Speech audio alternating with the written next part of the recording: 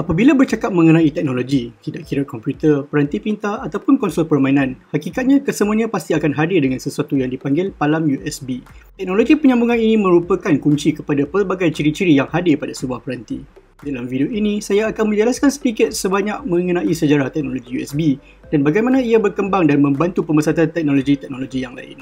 Sebelum kewujudan Universal Serial Bus yang lebih dikenali sebagai USB, peranti-peranti seperti tertikus, papan kekunci, kayu ria dan mesin pencetak perlu menggunakan palam serial paralel ataupun PS2 untuk disambungkan kepada komputer. Pada awal 90-an adalah satu kebiasaan untuk seorang pengguna komputer untuk membeli kad pengembangan kerana sebuah komputer pada zaman tersebut mungkin tidak mempunyai salah satu daripada palam-palam ini. Dalam pada itu, kadar penghantaran data ke semua palam-palam tersebut juga agak rendah. Misalnya, palam paralel mempunyai kadar penghantaran 110 KB per saat, manakala palam serial pula jauh lebih rendah pada kadar 110 sehingga 450 kilobit sesaat. Penggunaan pelbagai jenis palam ini mendatangkan isu bukan sahaja kepada pengguna biasa, tetapi syarikat-syarikat yang terpaksa menaik tarafkan teknologi-teknologi mereka.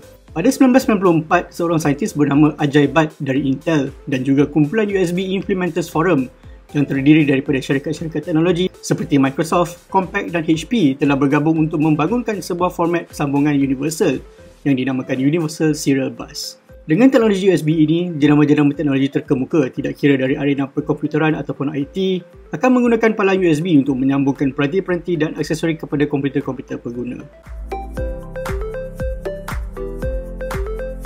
Format USB 1.0 mula digunakan pada penghujung tahun 1995 dan hadir dengan sokongan untuk sekitar 127 peranti pada satu palam yang boleh menghantar data pada kadar 12 megabit per saat. Tidak lama kemudian, format USB 1.1 diperkenalkan dengan sokongan untuk peranti yang hanya menggunakan data sebanyak 1.5 megabit per saat dan jumlah kuasa yang lebih rendah. USB 2.0 pula diperkenalkan pada tahun 2000 dan sehingga kini boleh dikatakan format USB yang paling banyak digunakan oleh syarikat-syarikat teknologi. Ini adalah kerana USB 2.0 merupakan format USB pertama yang hadir dengan beberapa ciri-ciri baru, termasuklah sokongan penghantaran kuasa yang dapat dilihat melalui kabel micro USB yang digunakan oleh peranti-peranti pintar dan juga ciri plug and play di mana pengguna hanya perlu menyambungkan peranti-peranti seperti tertikus, papan kekunci dan storan pemancar USB tanpa perlu memasang sebarang perisian tegak ataupun driver pada komputer.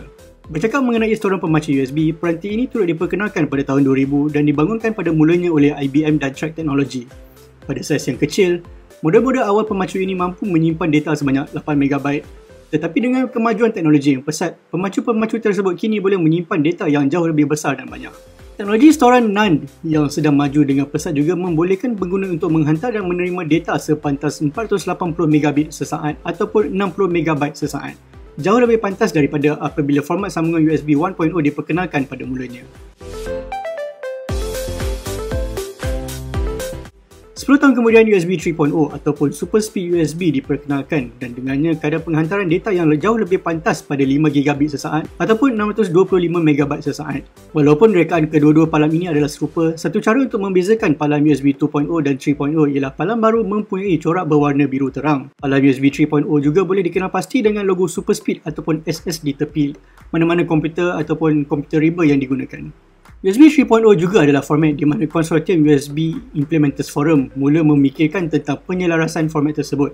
Oleh kerana format-format seperti USB Type A, Type B, Mini USB dan Micro USB, mereka merasakan bahawa sudah tiba masanya untuk mereka memperkenalkan satu format yang lebih mesra pengguna.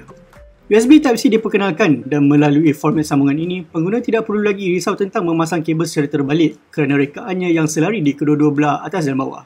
USB Type-C juga digunakan untuk memperkenalkan pengguna kepada sambungan USB 3.1 pada tahun 2013 yang menjanjikan kadar penghantaran data sehingga 10 GB sesaat, iaitu 2 kali ganda jauh lebih pantas dari USB 3.0. 7 tahun kemudian, USB 3.2 pula diperkenalkan dan kemaskini baru pada label Super Speed diperlihatkan melalui Super Speed Plus. Spesifikasi khusus untuk USB 3.2 ini agak mengelirukan, tetapi cukuplah jika saya menerangkan bahawa spesifikasi yang paling berkuasa USB 3.2 Gen 2x2 ia mempunyai kebolehan penghantaran data setinggi 20 GB per saat. Apa yang menarik mengenai sambungan USB 3.2 ini ialah kelajuan penghantaran data dan kuasanya yang cukup laju dan besar, dan ia mampu menampung sambungan paparan resolusi 4K dan 5K ke komputer dengan menggunakan satu kabel sahaja yang dinamakan Thunderbolt. USB 4 ialah format terbaru yang diperkenalkan oleh USB Implementers Forum dan buat masa ini ia masih belum digunakan pada mana-mana komputer dan peranti. Tapi berdasarkan spesifikasinya yang sudah pun diumumkan secara rasmi, ia mempunyai kadar penghantaran data sepantas 40 gigabit per saat. Bukan itu saja, USB 4 akan menyokong teknologi pengecasan USB Power Delivery yang mampu menampung kuasa pengecasan setinggi 100 watt, di mana pengecasan sepantas untuk apa saja jenis peranti boleh disokong. Sekian sahaja perkongsian saya mengenai sejarah palam USB ini. Anda telah bersama saya Nazrin, Majalah Teknologi untuk Negara.